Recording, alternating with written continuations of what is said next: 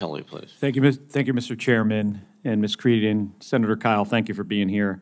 Ms. Creedon, I want to, well, first of all, thank the Commission and thank both of you for all the hard work it took to put this report together. And I would like to note that the report specifically recommends, and I quote, that the United States prioritize funding and accelerate long-range, non-nuclear precision strike programs to meet the operational need and in greater quantities than currently planned. So I want to highlight that the SM-6, Standard Missile 6, is a U.S.-produced, ship-launched, it's anti-air, it's anti-surface, and it's a weapon that's manufactured in my home state and Senator Kyle's of Arizona. And it's the only weapon in the inventory that can take out a hypersonic missile. The SM-6, it's sort of like 3 missiles in one.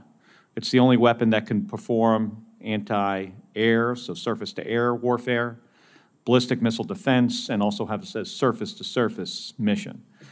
The Commission's report also notes that the Secretary of Defense needs to direct research, development, test, and evaluation into advanced integrated air and missile defense capabilities, leveraging all domains, including land, air, sea, and space. So based on the capabilities of the SM-6 and your findings in the report, what specific recommendations do you think Congress should prioritize to ensure that the U.S. is prepared to defeat threats from Russia, China, Iran, and any other adversarial regimes that emerge? Thank you, Senator Kelly. The regional fights, the theater fights, the need to work with our allies, making sure we have missile defense, not just at the national level against ballistic missiles, but having these capabilities to defeat the cruise missiles, to defeat the long-range hypersonics. And then we also have to think about how we think about these things. We need these systems. We need these capabilities for the theaters. Both theaters are, I mean, they're very different, but particularly in the Asia-Pacific theater, given the size of the theater, given that we don't have a NATO alliance, we have great allies, but not together. We need to join with these allies. We need to train with these allies. We need to have co-development programs. We need to have them very integrated to do all of the things that you highlight, to be able to effectively put together regional deterrence, put together regional offense.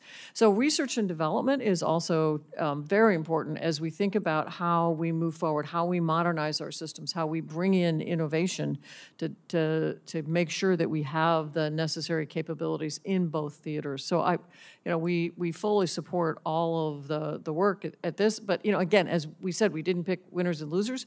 We have capabilities, and certainly the system, the SM-6 is absolutely in this ballpark, in this niche. And it's not only about the capability and being able to defeat our enemy system, it's also being able to do it at a range that they can't defeat ours. And I've seen this. I was over in Ukraine about a month ago and convened a roundtable of Ukrainian pilots, MiG-29, Su-27 guys. And we talked in detail about this, that how important it is for us to have a capability, a longer stick, let's say, than the Russians have. And in some cases, they do not have that now. And I think in some cases, we find ourselves in the same situation. So it's a matter of just continuing to improve this.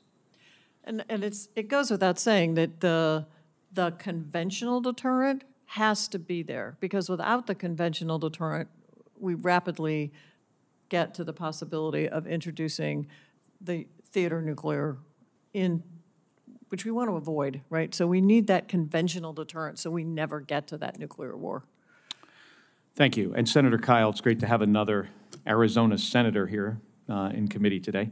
I have a question about electronic warfare, but I'm kind of running out of time. But briefly, it's a question about electronic warfare and how integral it is to the Western Pacific, and China is really doubling down on their EW capability. And we have an asset in Arizona that I'm sure you've visited a number of times, the Fort Huachuca, the electronic proving ground. and it's a valuable asset, and we've got to. So I'm going to submit this one for the record. And John, thank you for being here. Thank you, Mr. Chairman. Senator Kelly, I might just note that there are several things in our report that discuss this. General Hinton, one of our commissioners, was very helpful in alerting us to several things that we had to be aware of. And we make some specific recommendations regarding, for example, sale of spectrum, which could adversely affect our ability to deal in this particular realm. Thank you. Thank you.